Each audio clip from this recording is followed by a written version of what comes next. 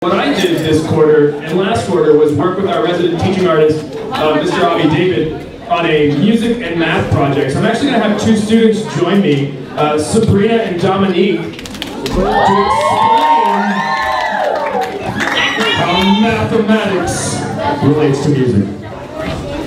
So basically, just to intro this, what we did is we discussed how irrational and rational numbers, stay with me, how they related to playing the guitar. So, your script?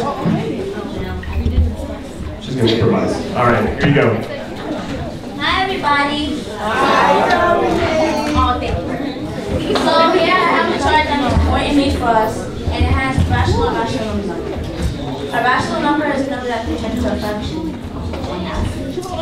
And a irrational number is a number that goes on and on and on forever, but doesn't repeat itself.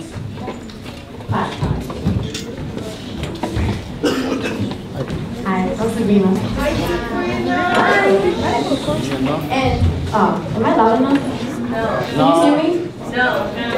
Can you see me now? Yeah. Okay. Pi, if you don't know what pi is an irrational number, which is a number as in 3.14159.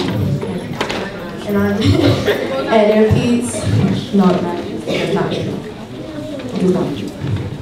And if you round it, it's 3 on the card.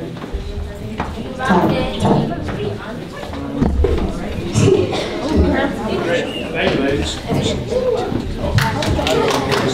Give it up for these two wonderful math students.